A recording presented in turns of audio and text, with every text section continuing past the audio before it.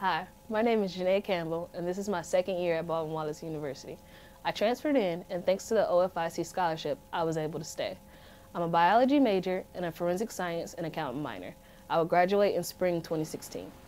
The OFIC scholarship means a lot to me. I actually wouldn't be able to attend Baldwin Wallace without it. It's allowed me to give back to my community through some of the programs that I'm in.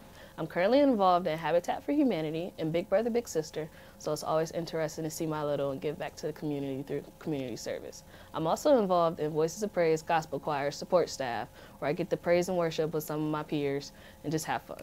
Also, the staff here is very helpful, and I can talk to them. They're very open to ideas and give me back advice. After I graduate from Baldwin Wallace, I plan on going to grad school.